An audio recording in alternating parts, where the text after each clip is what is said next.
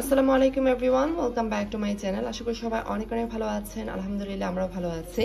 রমজানের নতুন আরেকটা ব্লগ নিয়ে আপনাদের সবার মাঝে আবারও ফিরে আসলাম। সবার প্রতি অনেক অনেক দোয়া আর ভালোবাসা জানিয়ে আজকের ব্লগটা শুরু করছি। ওইদিকে আমরা ওয়াফিক ডান্স করছি আমার কথা শুনে। ওকে, তো আজকে ছিল 18তম রোজা। তো আজকে আমার দেবর আর যাকে ইনভাইট করেছি ইফতারের জন্য। তো ইফতারের জন্য এখন প্রিপারেশনটা শুরু করে দিয়েছি। এখন বাজে 12টা 25। যেহেতু একা হাতে সবকিছু করতে হবে, আগে থেকে যদি একটু সবকিছু গুছিয়ে রাখি আমার জন্যই ভালো হয়। তো কালকে আমি কোনো কিছু এভাবে প্রিপারেশন করে রাখিনি। তো আজকে যা যা তৈরি করবো সবকিছু মানে এখনই রেডি করতে হবে। তো আজকে আমি রোস্ট, পোলাও, সেই সাথে ছানা, পেঁয়াজু, স্ন্যাক ওইগুলো তো থাকবেই। তবে রোস্ট পোলাওটা করতে সময় লাগবে, তাই চাচ্ছিলাম যে এখন করে ফেলি, কারণ ইফতারের সময় এগুলো আসলে করা সম্ভব না। ইফতারের আগে বা বিকেলবেলাও আমি চাচ্ছি না এইসব নিয়ে ঝামেলা করতে। সো ঝামেলার কাজগুলো এখন গুছিয়ে নিব। কিভাবে কি করছি আপনাদের সাথে শেয়ার করব। অলরেডি আমি খিচুড়ি, পেঁয়াজুর জন্য আচ্ছা আমি আপনাদেরকে দেখাবো একটু পরে কি কি করেছি অলরেডি। সো এখন যেটা করব, এখানে আমি 16 পিস রোস্ট নিয়েছি, মানে লেগ পিস আর কি নিয়েছি। তো এখন ছুরি দিয়ে এগুলোকে একটু কেটে দিব যাতে করে মশলাটা ভেতরে ঢুকে, কারণ রোস্টের জন্য চিকেনকে প্রথমে ফ্রাই করতে হবে। সো প্রথমে চিকেনটাকে ফ্রাই করে নিব, কারণ ফ্রাই করতে বেশ সময় লাগবে। তো প্রথমে আমি রোস্টের পিসগুলোকে এভাবে একটু ছুরি দিয়ে কেটে নিব যাতে করে মশলাটা একটু ঢুকে। রমজানে আসলে রোস্ট তৈরি করা আমার কাছে মনে হয় অনেক ঝামেলা, বাট তবুও তৈরি করছি যেহেতু বাচ্চারা পছন্দ করে। তো ভাবলাম যে সবাই একসঙ্গে মিলে আমরা আজকে রোস্ট খেয়ে নিব, কারণ রমজানে ইচ্ছে করে লাইক যেগুলো একটু কম ঝামেলার ওইগুলো তৈরি করতে, সময়টা বাঁচে। যাই হোক, কোনো সমস্যা নাই, এগুলো তো প্রতিদিন করছি না, একদিন দুই দিনের জন্য ঠিক আছে। জি বাবা, মপ করায়নি না, এটা ও গার্ডেনও লাগে না বাবা, মপিটা হোমও লাগে না, ইনসাইড ওখান না, বিকজ অফ ইনসাইড একটু বাদে, বিকজ আরও মেসি ইনসাইড মেসি হওয়ার পরে ওইদিকে আমার ওয়াহিব বাহিরে মপ করছে। বললাম যে বাহিরের জন্য মপ না, ঘরের জন্য। আজকে আমাদের ঘরের অবস্থা খুবই শোচনীয় হয়ে আছে, একটু পরিষ্কার কিছু ক্লিন করবো। স্পেশালি কিচেনে তো আমার মানে ক্যামেরা রাখার জায়গাটা নেই, এই অবস্থা আর কি। সবগুলো চিকেনের পিস কাটা হয়ে গেছে। এখন আমি যেটা করবো, হাতে সাবান দিয়ে ধুয়ে নিব, কারণ চিকেনটা এনিওয়ে হাত সাবান দিয়ে ধোয়ার কোনো পয়েন্ট নাই, কারণ এখন আবার চিকেনকে মাখাবো, তো চিকেনকে টাচ করতেই হবে। তবুও একটু অভ্যাস হয়ে গেছে, চিকেন বা মিট জাতীয় কোনো কিছু ধরলে সাবান দিয়ে না হাত ধোয়া পর্যন্ত আমি শান্তি পাই না আর কি। তো এখন আমি একটু লবণ দিয়ে দিচ্ছি। তো এখন লবণটাকে চিকেনের গায়ে খুব ভালোভাবে মাখিয়ে নিব।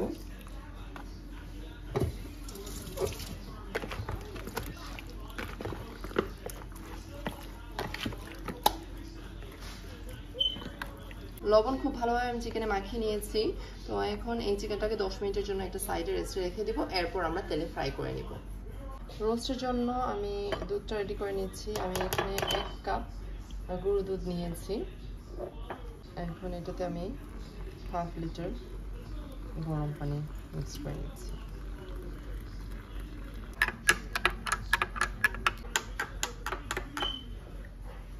আজকে রোস্ট তৈরিতে রাঁধুনি রোস্ট মশলা ইউজ করব। যদিও রোস্ট তৈরিতে ঘরেই সবসময় আমি মশলাটা তৈরি করি, তবে আজকে যাচ্ছিলাম একটু শর্টকাট উপায়ে রোস্টটা তৈরি করতে।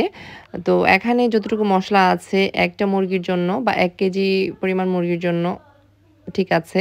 যেহেতু আমি 16 পিস রোস্ট তৈরি করব, তাই এই মশলাটা আসলে এনাফ না। পরে অবশ্য আমি আরও মশলা অ্যাড করব। তো যতটুকু আছে ততটুকু এখন আমি পানি দিয়ে গুলিয়ে নিব, এতে করে মশলার ফ্লেভারটা ভালো আসবে।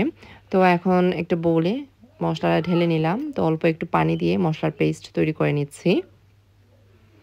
প্যাকেটের পেছনে কিন্তু সব কিছু লেখা আছে, কিভাবে কি করতে হবে, কিভাবে রোস্ট তৈরি করতে হবে। যারা নতুন রাঁধুনি তারা খুব সহজেই কিন্তু এরকম রেডিমেড মশলা দিয়ে রোস্ট তৈরি করে নিতে পারেন।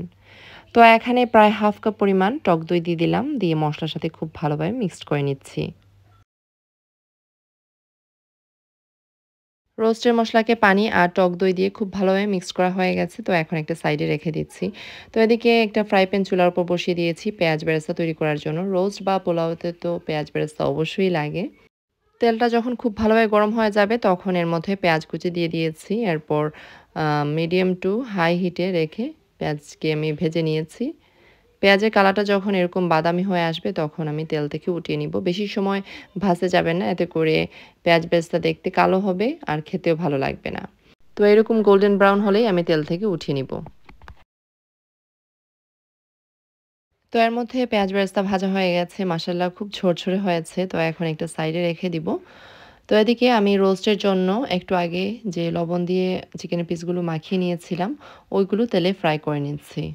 আমার চ্যানেলে এর আগেও রোস্ট রেসিপি শেয়ার করেছি। আজকে যে রোস্ট রেসিপিটা আপনাদের সাথে শেয়ার করতে যাচ্ছি তৈরি করা খুবই সহজ আর খেতেও অনেক মজা হয়। তো এখন মিডিয়াম আঁচে রেখে চিকেনগুলোকে গোল্ডেন করে ভেজে নিব। রোস্টেড চিকেন ভাজতে ভাজতে অন্য একটা চুলায় আমি পোলাওয়ের জন্য হাঁড়ি বসিয়ে দিয়েছি। যেহেতু রোজার দিন চাচ্ছিলাম না সময়টাকে এভাবে ওইভাবে নষ্ট করতে চাচ্ছিলাম সব কিছু একসঙ্গে রেডি করে নিতে। তো এখন তেল আর ঘি দিয়ে দিলাম। তেল আর ঘিটা যখন ভালোভাবে গরম হয়ে যাবে তখন এর মধ্যে তেজপাতা, ৪-৫ পিস সাদা এলাচ, শাহি জিরা দিয়ে দিয়েছি প্রায় 1 টিস্পুনের মতো, গোলমরিচ দিয়ে দিলাম ১৫-২০টার মতো। তেল আর ঘিয়ে একটু ভালোভাবে ভেজে নিয়েছি। তো এখন পেঁয়াজ কুচি দিয়ে দিচ্ছি প্রায় ১ থেকে ১.৫ কাপের মতো। আমি আসলে অনুমানের উপর দেই। আমি খুব মেপে ঝেপে রান্নাবান্না করতে পারি না। রান্না করতে, করতে চোখে একটা আন্দাজ চলে আসে। তো দেখা যায় ওইভাবে মেজার করতে হয় না। তো যাই হোক এখন তেল আর ঘিয়ে পেঁয়াজটাকে একটু হালকা করে ভেজে নিয়েছি। পেঁয়াজের কালারটা যখন চেঞ্জ হয়ে যাবে তখন এর মধ্যে প্রায় ১.৫ টেবিল চামচ আদা আর রসুন বাটা দিয়ে দিলাম। আর স্বাদ মতো লবণ দিয়ে দিয়েছি। দিয়ে সবকিছুকে একসঙ্গে আবারও একটু সময় ভেজে নিচ্ছি। কিছুক্ষণ পর আদা আর রসুনের কাঁচা গন্ধ যখন চলে যাবে তখন এর মধ্যে আগে থেকে ধুয়ে পানি ঝরিয়ে রাখা পোলাওয়ের চাল দিয়ে দিলাম। এই পোলাওয়ের চাল আমার বাবার বাড়ি ক্ষেতের পোলাওয়ের চাল। তো এখন চালটাকে ২ থেকে ৩ মিনিটের জন্য ভেজে নিব মিডিয়াম আঁচে। পারফেক্ট পোলাও তৈরি করতে সবসময় চেষ্টা করবেন ননস্টিক প্যান বা হাঁড়ি ইউজ করার, এতে করে পোলাও হাঁড়ির নিচে লাগবে না। ২ থেকে ৩ মিনিটের মতো পোলাওয়ের চালটাকে ভাজা হয়ে গেছে। তো এখন পোলাওয়ের চালে পানি এড করব। তো আমি এখানে যতটুকু চাল নিয়েছি এর ডাবল পানি দিব।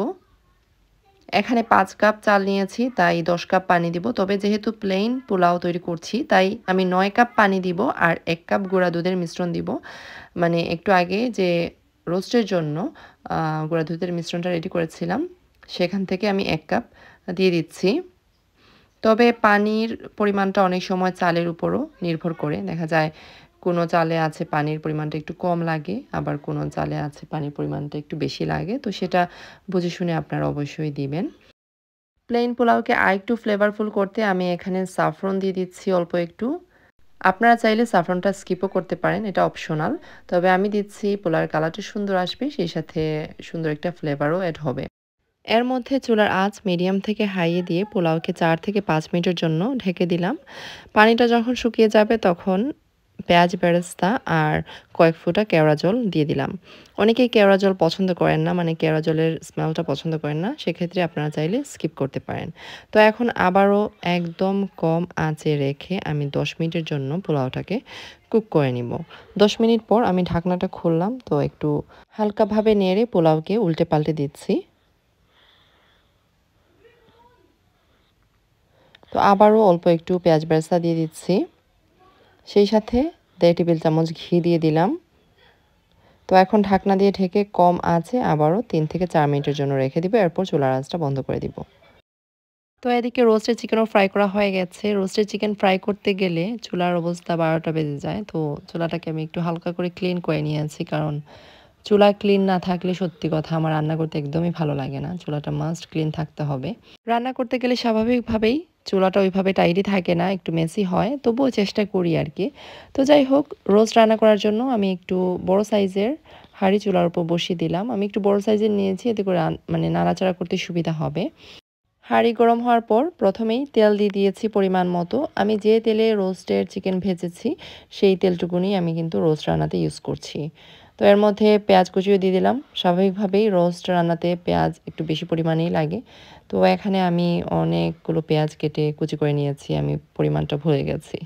তো এখন গরম মশলা দিয়ে দিচ্ছি। আমি এখানে দারচিনি, তেজপাতা, কালো এলাচ, সাদা এলাচ দিয়ে দিলাম।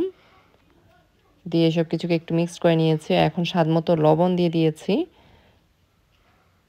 আদা বাটা আর রসুন বাটা দিয়ে দিচ্ছি প্রায় 3 টেবিল চামচের মতো। দিয়ে আবারও সব কিছুকে একসঙ্গে মিক্সড করে নিলাম। তো এখানে বড় সাইজের একটা পেঁয়াজকে ব্লেন্ড করে নিয়েছি। তো পেঁয়াজটুকুন দিয়ে দিলাম। দিয়ে আবারও সব কিছুকে একসঙ্গে খুব ভালোভাবে মিক্সড করে নিচ্ছি। এক একটা মশলা দিচ্ছি আর মানে নাড়াচাড়া করে একটু সময় কষিয়ে নিচ্ছি। এভাবে করলে মশলার টেস্টটা অনেক ভালো আসে। তো আপনাদের নিশ্চয়ই মনে আছে প্রথম থেকেই আমি রোস্টের যে রেডিমেড মশলাটা ছিল ওইটা পানি আর টক দইয়ের সাথে মিক্সড করে নিয়েছি। তো সেই মশলাটুকুন আমি দিয়ে দিলাম। এখন একটু আগে বোলটা ধুয়ে আমি একটু পানি দিয়ে দিয়েছি। দিয়ে সব কিছুকে একসঙ্গে মিক্সড করে নিব। আমি এখানে 16 পিস চিকেনের রোস্ট তৈরি করছি, তাই 1 প্যাকেট রেডিমেড মশলা এনাফ ছিল না।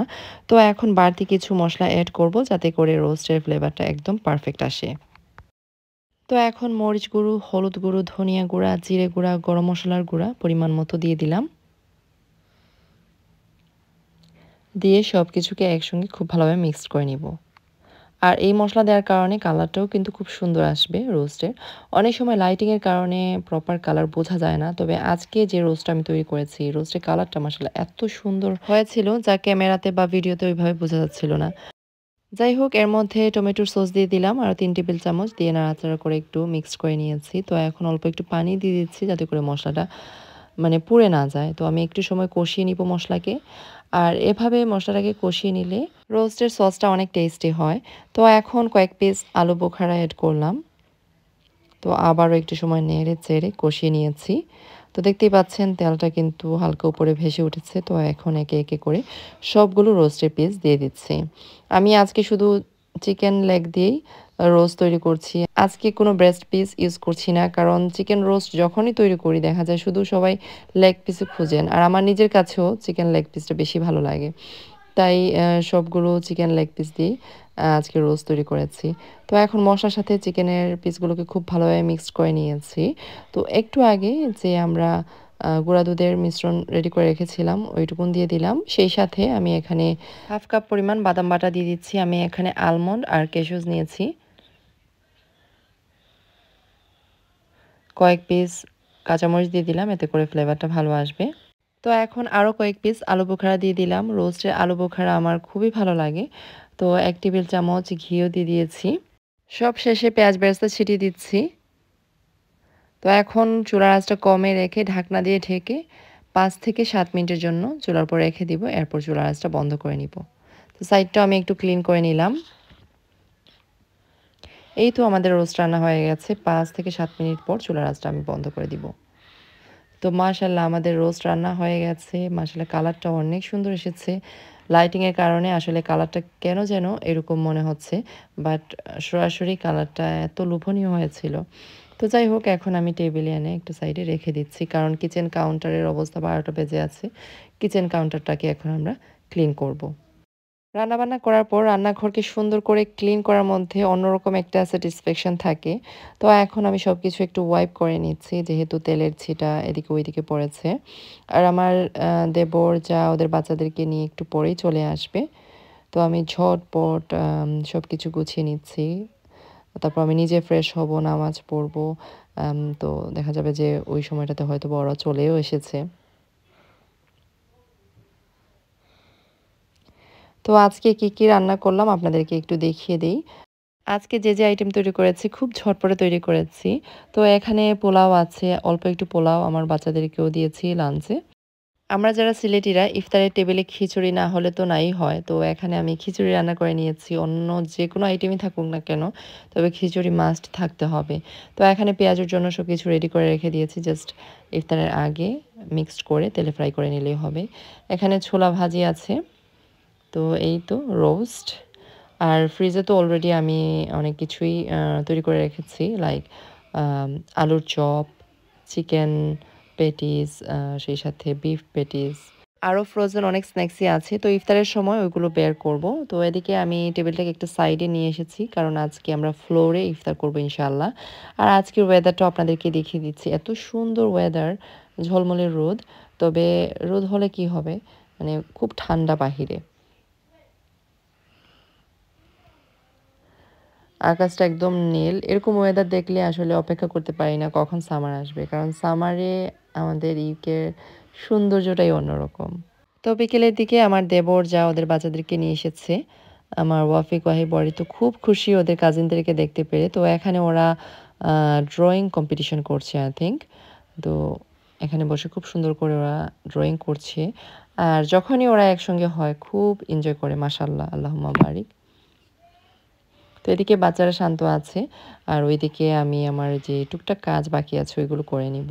যেহেতু একা হাতে সব কিছু করতে হয়, সত্যি বলতে খুব সুন্দর করে টাইডি করে অর্গানাইজ করে মেহমান আসার আগেই সব কিছু গুছিয়ে নেওয়া অনেক সময় সম্ভব হয় না। বিশেষ করে ইফতারে, মানে সরি, বিশেষ করে রোজায় দেখা যায় ইফতারের আগে কিছু প্রিপারেশন থাকে যেটা ইফতারের আগেই করতে হয়, এটা অনেক আগে থেকে করে রাখলে হয় না। তো এদিকে আমার দেবর আর যা আসার সময় অনেকগুলো মিষ্টি নিয়ে এসেছে, মনে হচ্ছে যে এই প্রথমবার ওরা আমার বাসায় এসেছে। তো মিষ্টি দেখে আমি হাসছিলাম আর বলছিলাম যে এত মিষ্টি কেন, কারণ রোজার দিন দেখা যায় যে মিষ্টি টিষ্টি এতটা খাওয়া হয় না।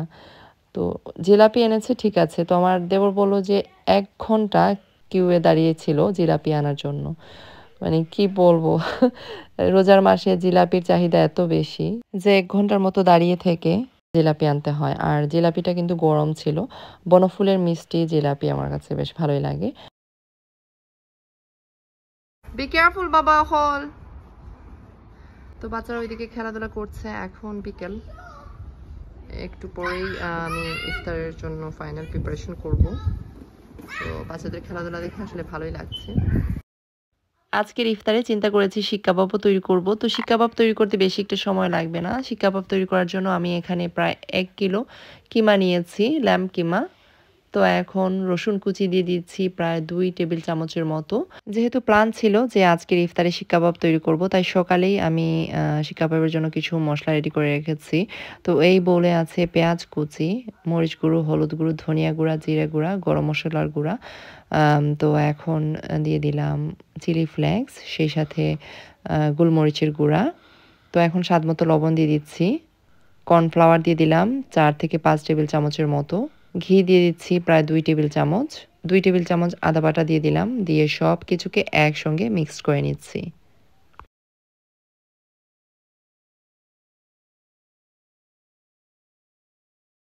কিমার মিশ্রণকে খুব ভালোভাবে মিক্স করার পর আমি 10 মিনিটের জন্য একটা সাইডে রেখে দিব। 10 মিনিট পর শিক কাবাবগুলো তৈরি করা শুরু করব। তো প্রথমেই আমি হাতে তেল লাগিয়ে নিয়েছি যাতে করে সহজেই আমি কাবাবগুলো তৈরি করতে পারি। তো এখানে আমি স্টিকের সাহায্যে খুব সুন্দর করে সবগুলো শিক কাবাব তৈরি করে নিচ্ছি। আমি একটু বেশি পরিমাণেই আজকে শিক কাবাবের জন্য কিমার মিশ্রণ রেডি করেছি, কারণ বাকি শিক কাবাবগুলো ডিপ ফ্রিজে সংরক্ষণ করব। তো এদিকে একটা গ্রিল ফ্রাই প্যান চুলার উপর বসিয়ে দিলাম। তো অল্প একটু তেল দিয়ে দিয়েছি, সেই সাথে 1 টেবিল স্পুন ঘি দিয়ে দিলাম। তো এখন সবগুলো শিক কাবাব উল্টে পাল্টে ভেজে নিব। শিক কাবাব তৈরি করতে করতে আরেকটা বিষয় আপনাদের সাথে শেয়ার করতে চাই। আমার যে আপুরা লন্ডনে থাকেন তাদের জন্য আগামী 15ই এপ্রিল শনিবার দুপুর 12টা থেকে সন্ধ্যা 7টা পর্যন্ত আমার ক্লথিং বিজনেস অ্যামারান্থ বুটিকের পক্ষ থেকে amaranth boutique open sari house করছি, যেখানে আপনারা হিউজ ডিসকাউন্টে শাড়ি, 3 পিস, আবায়া, হিজাবস, জুয়েলারি পাবেন ইনশাল্লাহ। সেই সাথে আপনাদের প্রিয় মুখ লুবনাজ লাইফস্টাইলের লুবনা আপা, বুশরা সিম্পল লাইফের বুশরা, ব্লাস্ট মম ব্লগের শামিমা সাদান, সুমনিস ফ্যামিলির মনি, আরও অনেক আপুরাই থাকবেন যাদের সাথে দেখা করে আপনাদের কাছেও ভালো লাগবে। আর সত্যি বলতে এটা একটা সুন্দর গেট টুগেদারও হয়ে যাবে। আমরা সবাই একে অপরের সাথে পরিচিত হব, গল্প করব। ঈদের শেষ মুহূর্তের কোনো কেনাকাটা থাকলে ওই দিন সেটাও সেরে নিতে পারবেন। আর আমার এই ওপেন শাড়ি হাউসে আসলেই যে আপনাদেরকে কিনতে হবে এমন না, কিন্তু আপনারা আসবেন, দেখা করবেন আমার সাথে, আমার ফ্রেন্ডদের সাথে, আমরাও আপনাদের সাথে দেখা করব, এটাই হচ্ছে সবথেকে বড় জিনিস। তো আশা করি আপনারা আপনাদের সুযোগ সুবিধা ইনশাল্লাহ শনিবার মানে 15ই এপ্রিল শনিবারে আসার চেষ্টা করবেন। আমি অ্যাড্রেস কোথায় হচ্ছে, কখন হচ্ছে, সব কিছু আজকের ভ্লগের ডিসক্রিপশন বক্সে দিয়ে দিব। সেই সাথে আমার amaranth boutique Facebook page, Instagram পেজও আপনারা চেক করে নিতে পারেন। তো এনি কোয়েশ্চেন, কোনো কিছু জানার থাকলে, কোনো কিছু আস্ক করা থাকলে আমাকে অ্যামারান্থ বুটিকের মেসেঞ্জারে মেসেজ করতে পারেন, ইনস্টাগ্রামে ডিএম করতে পারেন। ইনশাআল্লাহ যত সম্ভব চেষ্টা করব দ্রুত আপনাদের রিপ্লাই দেওয়ার। আরেকটা বিষয় তো বলতেই ভুলে গেছি, অ্যামারান্থ বুটিক ওপেন শাড়ি হাউসে কিন্তু মেহেদি পরারও সুযোগ থাকবে। আপনাদের প্রিয় মুখ বুশরা সিম্পল লাইফের বুশরার হাতে কেউ মেহেদি পড়তে চাইলে অবশ্যই ওই দিন অ্যামারান্থ বুটিক শাড়ি হাউসে ভিজিট করতে ভুলবেন না। আর এই মেহেদি পরানোর উদ্যোগটা বুশরা মহৎ একটা উদ্দেশ্যে নিয়েছে, এর সবটুকুই চ্যারিটিতে যাবে। তাই আমার প্রিয় বোনদেরকে বলবো, আমার এই ছোট্ট বোনকে ওর এই মহৎ উদ্যোগটাকে সাপোর্ট করার জন্য আপনারা অবশ্যই আসবেন। এতক্ষণ তো amaranth boutique open sari house সম্বন্ধে অনেক কিছুই বললাম, আশা করি আপনাদেরকে বুঝিয়ে বলতে পেরেছি। তো এখন ব্লগে ফিরে আসি। তো ইফতারের আর বেশিক্ষণ বাকি নেই, আমি সব কিছু তাড়াতাড়ি করে রেডি করে নিচ্ছি। তো আজকে ফ্লোরেই আমরা খাবো, যেহেতু টেবিলে 8 জনের বেশি বসা যায় না, আর আমরা ছোট বড় সবাই মিলে প্রায় 12 জনের মতো। তো ভাবলাম যে ফ্লোরে একসঙ্গে বসেই খাবো। আর ইফতারে কিন্তু ছোট বড় সবাই মিলে একসঙ্গে বসে খাওয়ার মধ্যেই অন্যরকম একটা আনন্দ। তো আমি সব কিছু রেডি করে নিয়েছি। এখানে পোলাও, রোস্ট, ছোলা ভাজি, পেঁয়াজু, শিক কাবাব, আলুর চপ, তারপরে চিকেন পেটিস আমি এয়ার ফ্রায়ারে দিয়ে দিয়েছি, ওইগুলো কুক হচ্ছে। এরপর ফ্রুটস আছে, তারপর আরও কী যেন ছিল ওই সাইডে, ও হ্যাঁ খিচুড়ি আছে, খেজুর। তো আমি আরও অনেক কিছুই ফ্রাই করতে চেয়েছিলাম, তো আমার যা বারবার মানা করছিল, বলছিল যে ভাবি এমনিতে বেশি হয়ে গেছে, আর কিছু করো না, কারণ আর বেশি কিছু করলে দেখা যায় যে খাবার ওয়েস্ট হয়। আর এটাও সত্য, ইফতারের টেবিলে দেখা যায় যে খাবার ওয়েস্ট করতে একদমই ভালো লাগে না। আর যেহেতু রোজার দিন, দিনেও খাওয়া হয় না, অনেক সময় আছে যে কোনো কিছু হয়তো রাতে থাকলো দিনে খাওয়া যায়, কিন্তু রোজার দিনে তো ওইটা করা যায় না। সো এই জন্য আমি ওর কথা শুনে তেমন কিছু আর ফ্রাই করিনি। তো এখন ইফতারের সময় হয়ে গেছে, আমরা সবাই বসে একসঙ্গে ইফতার করছি আলহামদুলিল্লাহ। পরিবার পরিজনকে নিয়ে কোনো কিছু করার মানে আনন্দই অন্যরকম। তো এত ভালো লাগছিল। অনেক সময় দেখা যায় রোজায় কেউ কারো বাসায় ইফতারি করতে চান না, অন্যকে ঝামেলা দিতে চান না, মনে করেন রোজা রেখে যে খাবার দাবারের আয়োজন করবে তার জন্য কষ্ট হবে। তবে আমার কাছে মনে হয় রোজাদারকে ইফতার করানোর আনন্দই অন্যরকম, এই আনন্দের কাছে কষ্ট কিছুই না।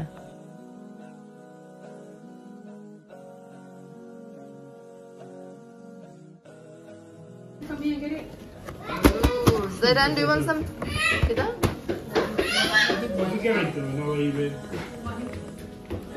Jilapi time. Just shop it out though. Ariana, sorry. Wahib.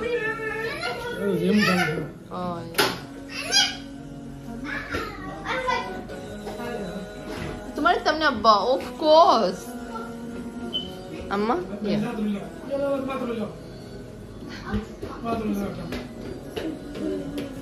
Good. No, jilapi খাও সবে? I'll try it, but I don't really like it. I hate it when it's so sticky. Belit, space রাখিও কারণ there is more dessert coming.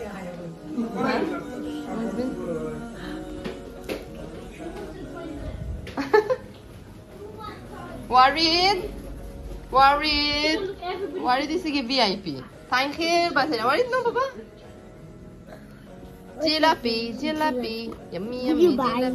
Yes, Baba. I hate jalafi, it's so sticky. Kaila tu kuchi duro dot bayad rakhara. Good boy. Good. Mada faisa na, bala faisa na. Patient. তো এদিকে আমরা সবাই ইফতার করে নামাজ শেষ করে নিচে আসলাম, তো বসে গল্প করছিলাম। আর এদিকে মেলিসা ওর হাতের স্পেশাল চকলেট ব্রাউনি তৈরি করে নিচ্ছে সবার জন্য। মেলিসার হাতের চকলেট ব্রাউনি এত মজা হয়, আমার ট্রাই করা বেস্ট ব্রাউনি বলতে পারেন। তো ইনশাল্লাহ মেলিসা যখন ফ্রি হবে চেষ্টা করব ওর হাতের এই স্পেশাল রেসিপিটা আপনাদের সাথে শেয়ার করার। তো কথা বলতে বলতে আজকে ব্লগ থেকে বিদায় নেওয়ার সময় হয়ে গেছে। সবাই অনেক ভালো থাকবেন, সুস্থ থাকবেন, আমাদের জন্য দোয়া করবেন। আজকের জন্য এই পর্যন্তই। আল্লাহ হাফেজ, আসসালামু আলাইকুম। ও হ্যাঁ, আরেকটা কথা তো বলতে ভুলে গেছি, 15ই এপ্রিলের কথা কিন্তু ভুললে চলবে না। সময় সুযোগ করতে পারলে অবশ্যই আসার চেষ্টা করবেন। সবার সাথে দেখা করার অধীর আগ্রহ নিয়ে আজকের ব্লগটা আমি এখানেই শেষ করছি। সবাই অনেক ভালো থাকবেন। আল্লাহ হাফিজ, আসসালামু আলাইকুম।